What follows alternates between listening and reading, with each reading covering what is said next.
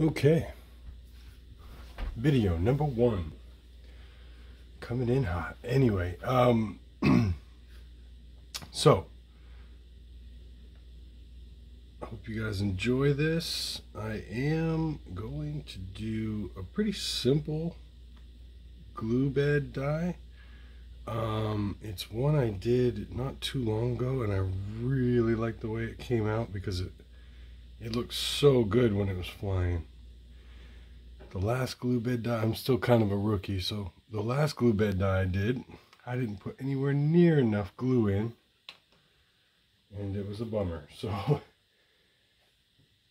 easy to find out too late and then not be able to do anything about it. So use plenty of glue in the Frisbee. Just pop in a couple air bubbles.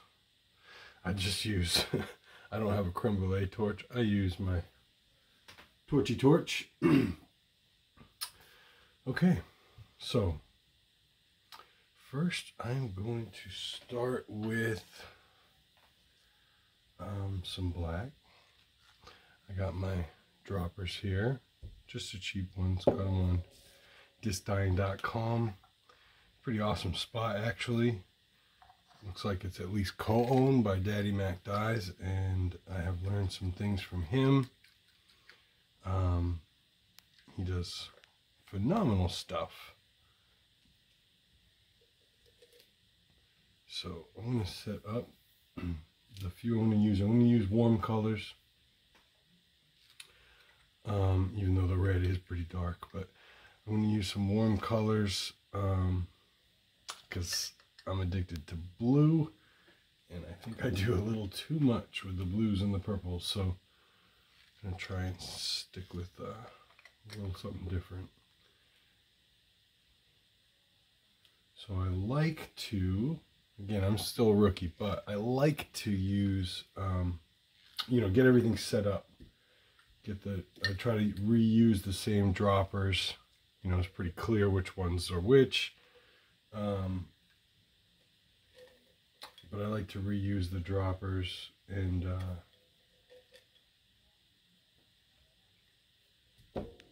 that way, oh, just spilled a little dye. That's always fun.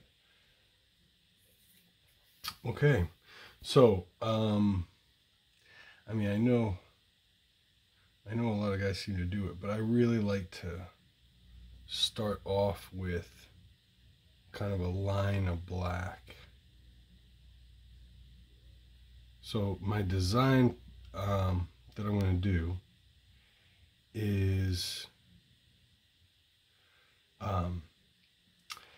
not a crescent moon, but a bit of a sweep, a little bit of a sweep on the black, and just have colors on one side, and then kind of do a swipe around, and actually not go this way. I'm going to go this way. When you put the disc in, it inverts. So the first time I did it, I didn't think about that. First time I did it, I had a sweep going this way, and what happened was, I mean, it still looked good, but it didn't fly the way I wanted it to. So this time I got to remember, go this way.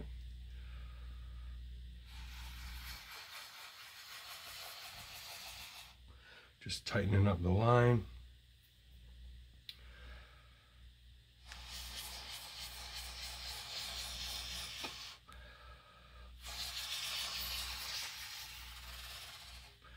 Totally okay with a little bit of like artifact on the outside there. I think it looks awesome. I mean, glue beds are great that way. They take on kind of an amoebus look to them, and I think that's always cool. It makes sure that they're never two the same, and, you know, gives it its own little character.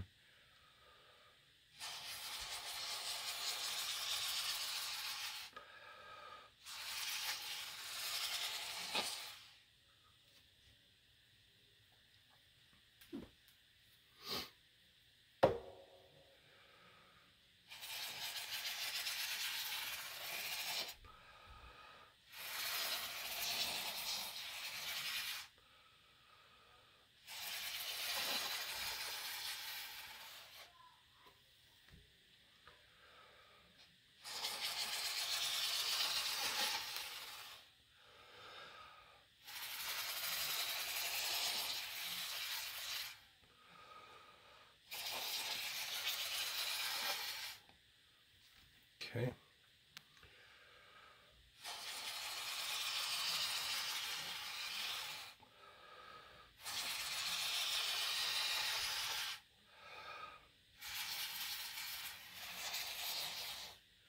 Okay, give it that little bit of arc. It's going to pull a little more as I shape this thing. So, all right, let's get some color in there. I'm going to use red as the base.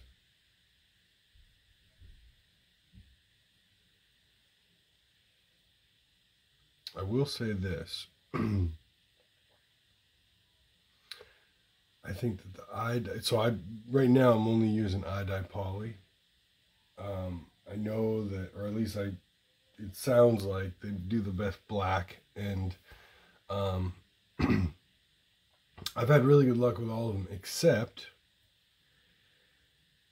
the yellows and the oranges don't have much pop to them on a glue bed. Now, I do spins, obviously we're on a turntable, and I do spins, and with the spins it's good because you can just keep going over it and kind of get it to wherever you want it to be. So I'm just doing some orange and yellow just to give a little depth here. But yeah, the orange doesn't really pop. It's a little bit muted, which is kind of a bummer. And I've heard that, and seen that Prochem and dye is the best for like kind of everything, but it's weird. And the thing is I live in Massachusetts, and I live really close to actually their factory. I saw on there that it's that they're based in Fall River, and that's really close to me. Like I can get there in like half an hour, so maybe I'll do that. But so I'm going to use a skewer, just a skewer, to give it something, give it some texture.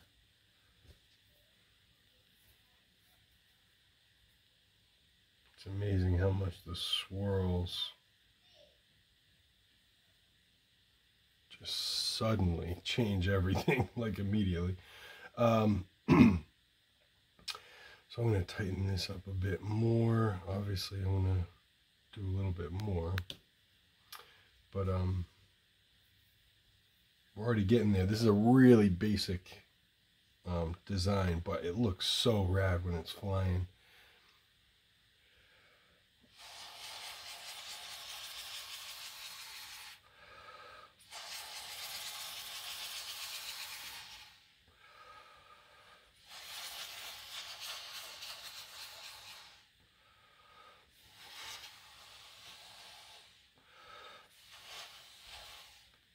There we go. And I use something kind of big. I'm just using a Sharpie to give it a bit of a fatter line to start, and then I'll draw it out a little bit more with that skewer.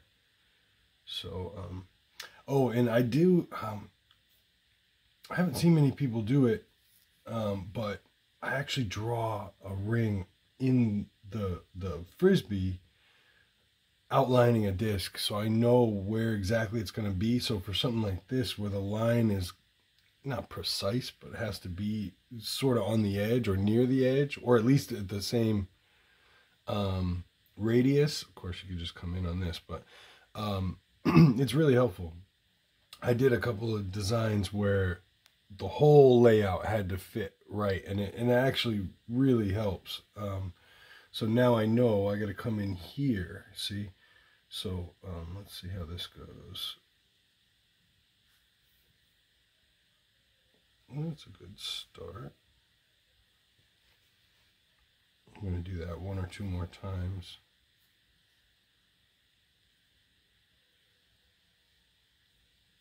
Go a little slower.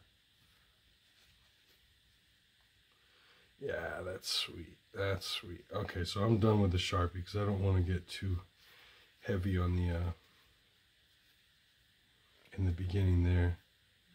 Just kind of a wave. I don't know. I think this is a design that I'm probably going to want to do more often, just because it is simple, but it really does look so rad when it's flying. So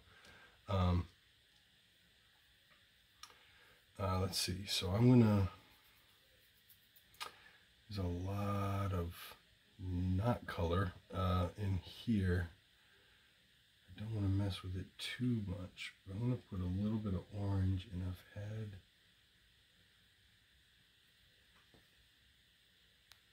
some luck. If you go really close, obviously not touching, but if you get real up in there, it can help with the kind of explosion that happens. If you're up higher, it'll go bang and kind of just start exploding on you. And of course, you don't want to mess with it too bad. This is more of a filler situation than a design change thing, you know. And I'll just kind of redo the swirls. Obviously, I'm not going to leave it like this.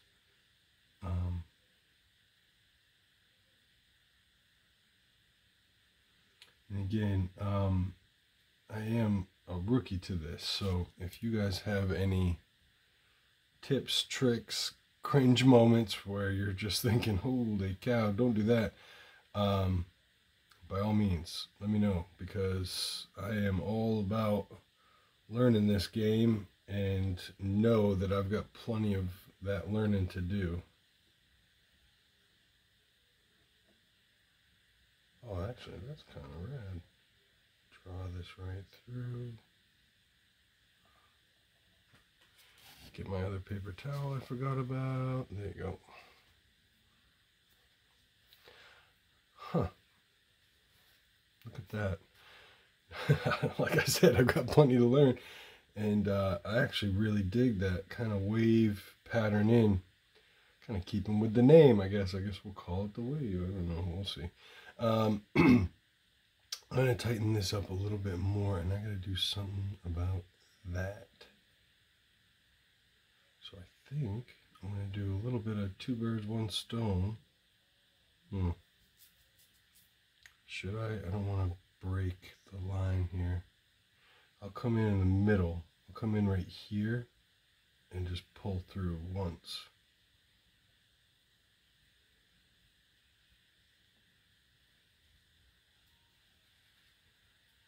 Yeah, that's red. I like that. Wide open, but I like that.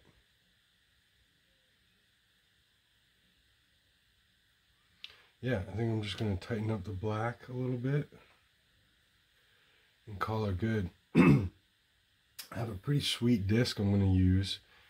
It's, well, I'll show you in a sec. Let's see here.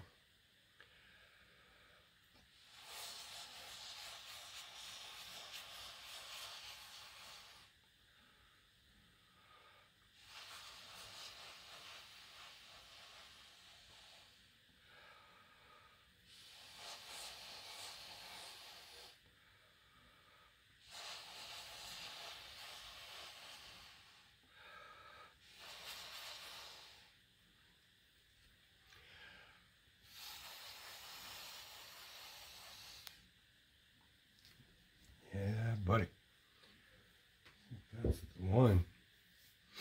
So I got this pretty sweet disc I found on Amazon of all places. If you just type in white bottom stamp Innova, not that I only do Innova, but the Star Plastic I've had really good luck with, and everybody loves Innova discs. So I found this sweet max weight old school DX Wraith bottom stamp Wraith that I mean the Star Plastic is so good for dies. Actually, honestly I think Neo, the Discmania Neo plastic might be the best, and I love that, just throwing that plastic, so it's great. But let's see, let me get those.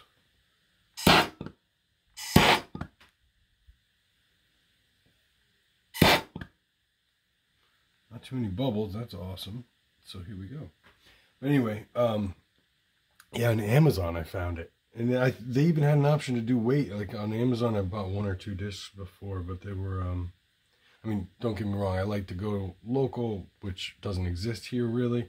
But also, you know, I like to go to OTB's the best, because for anything you're going to throw, just because I've been, I mean, perfect example, I've been waiting forever for one of the Swirly ESP buzzes. I have one and I love it, but it's, after looking at other people's buzzes, mine is very flat and has a decent amount of flex to it. And it was so great to be able to see, you know, I was looking for very flat and, you know, not stiff on their list. And I finally found one, and it came in, and it's exactly the same as the one I have. So OTB is awesome. But Infinite Discs and, you know, going to the factories direct, all that stuff is great. So, but Amazon actually had, because I could do a search like that, which some of the other ones don't, and found a bottom stamp race. So anyway, here we go. Long story made longer. So obviously we're not exactly centered on the ring per se, but, well, actually we kind of are, aren't we? So nothing to line up here. So I just want to make sure that this is decently into the, if some of it goes off, that's fine, but, and I want to be just slightly off center with this. I want it to be just a little bit extra.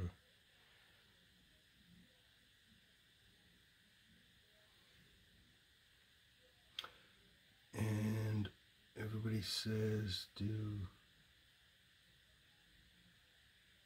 one side onto the other. I like to give it a decent little push down.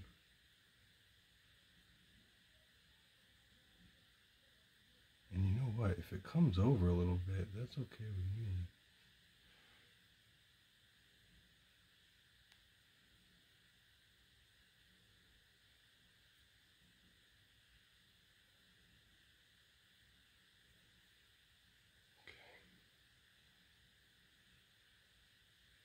This might be a big no-no, but I'm very much experimenting here. Getting somewhat even, okay. Pull it up a little bit. Okay, there she goes. So, actually, I probably shouldn't have done that. Usually, I'll spin the bottoms. Well, whatever. It's a learning process, like I said.